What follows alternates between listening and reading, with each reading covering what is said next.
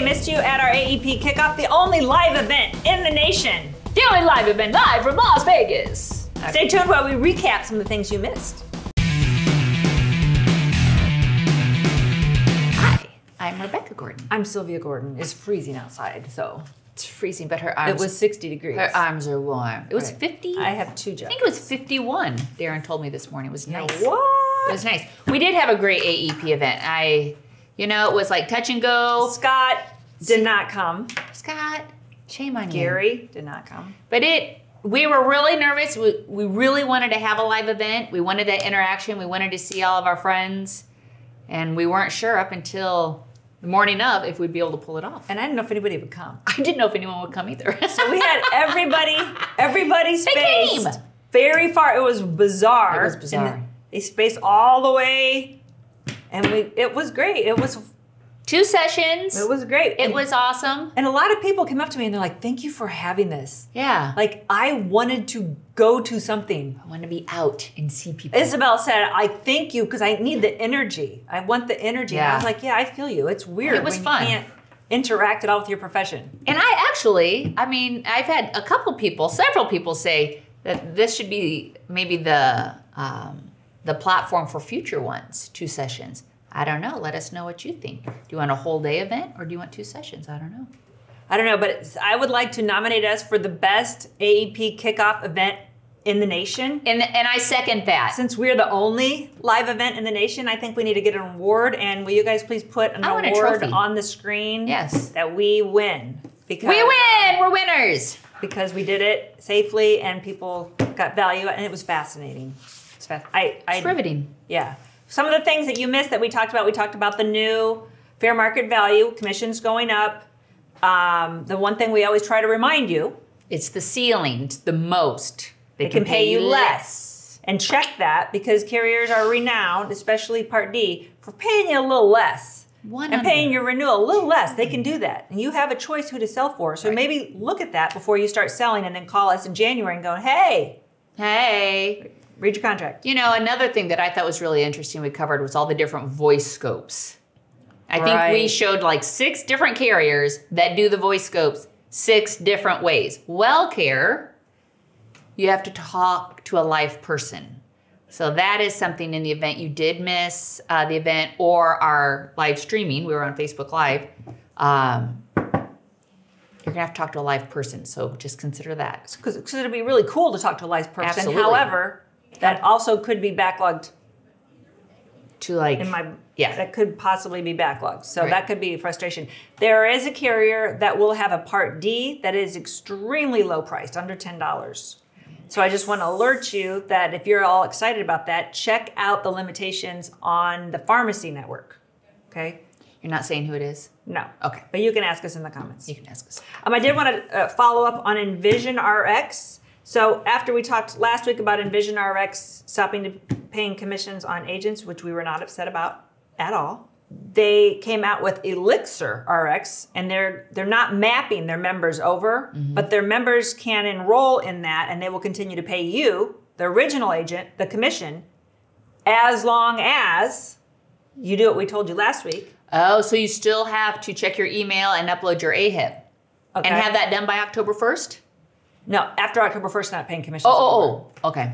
So I don't know when they're making you get your AHIP up there, but probably before October 15th. Yeah. Okay. So that's Elixir RX. If you hear about that, they're not paying agent commissions other than they'll pay you either renewal on your existing clients, but they don't map. They have to call to enroll, or they will be called and enroll. Jesus. So good Lord. Fun. Boom. Hey, our fine folks who are working in Walmarts this year, you have to wear a mask while you're working at your booth. It's not our rule. Yeah, we're getting a little calls from people that are angry. One guy, we're like, we told you have to wear a mask when you signed up for this 2 months ago. He goes, I figured COVID would be gone by now. He's like, I figured, no.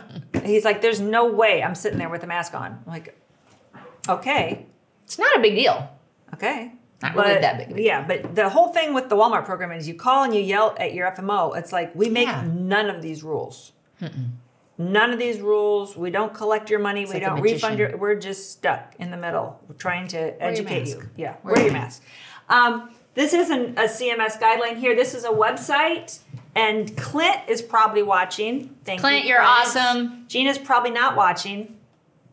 I really liked Clint. So right here it says, call Gina, boom.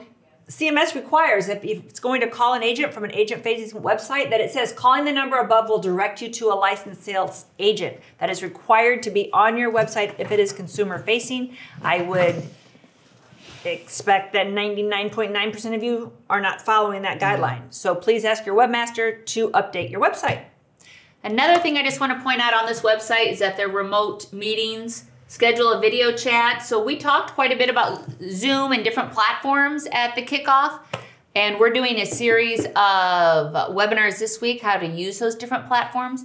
But anywhere on your website, schedule a Zoom meeting video call. Make sure that this is at the very top. So when your consumer is on your page, they can find your number easily, they can find your email, and they can schedule. They can pick a date. Boom. 3 p.m. Boom. Confirm. Sweet. Teach your clients how to use this technology. This will become the appointment setting of the future. If you need it, I need a website that's more reactive, call us. We do subsidize those with our agents that have their core carriers with us. This doesn't fit anywhere, but you know we're on a lot of social media platforms and a lot of you are active on social media too. And one of the things I always stress is you gotta be on top of your comments. Yeah. So. Anything weird on this one? I don't know how well they can see it, but this guy responded with a link, freedatinggirls.com. Thanks, James. James Clark? James Clark. So why do people do this? To be ornery? To be rude? They're just trying to screw us up. Hook on your train. They're expecting that you're not watching your comments and you're not going to delete it out. And they just spam all over to get business for their sites. So you have to be proactive with your sites. Otherwise, people will use you for nefarious means, you know. And there'll be crap on there. Clean it up, James. Yeah, clean it up. Clean it up. Okay, what else do you got from CMS? All right, Medicare inpatient only list. So they are proposing to move more than 266 procedures so that people don't have to stay in the hospital. They can do it on an outpatient basis. So a lot of people they're not aware that the reason some things are inpatient is because CMS requires they be inpatient, even if your doctor's like, yeah, you don't need to stay here. So they're moving 266 procedures off of that list. And then you get the backsplash? What is the backlash? You get the backlash where people are like, I want to stay in 3 nights. And, you know, so that was me after I had my kids. Yeah, so they're taking people with hip replacement. They bring you in at 7 in the morning and you're discharged. Out. And it saves people a lot of money.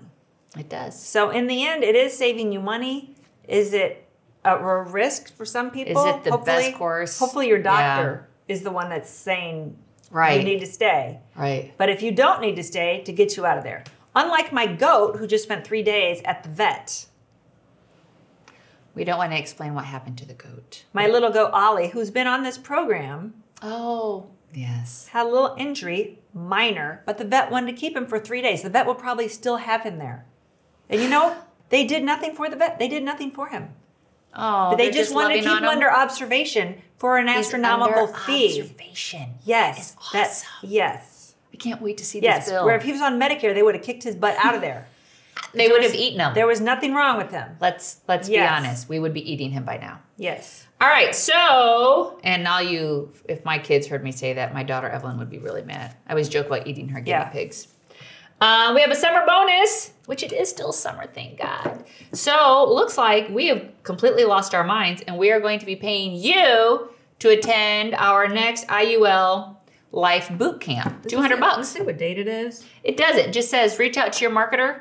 IUL boot camps, great life programs, and we're paying you. And there's also a $1,000 bonus to submit an IUL with us. So reach out to your marketer. Definitely reach out to your marketer. I'm up for $200. I'm gonna I'll join. I'm going. I do all those things whenever they're like $25. I always do that. They read off the attendance. Rebecca here. Sylvia here. Yeah, so this is the quiet time of the year, right before the storm, when everybody starts to order supplies and they can't figure out how to do it. Then they forget to do it and they want to know how they get in after the deadline. Spoiler alert, you can't. You out of luck. Yeah, so mark your calendar if you're on vacation, and I can't help you on that. And no, we don't stock them. It's funny because we used to. Oh my God. Oh my God. We had shelves and shelves and shelves in all the different states. And yeah, that's crazy. So we don't do that anymore. Most of the things are electronic. I was doing a consultation yesterday and they were like, why do you think more agents aren't adopting electronic apps? You got to run? I got to go. I've hurt my back again. And I have to go to the chiropractor, and I'm going to be late. Bye, thank you. Okay, bye, thanks, bye. So why more people don't do electronic apps? So if you're watching and you don't do electronic apps, will you tell me in the comments? Because what I told them is, what you guys have all told me is I want to retire. I want to die without ever having to learn how to do all these apps, learn all these different logins and all these different platforms.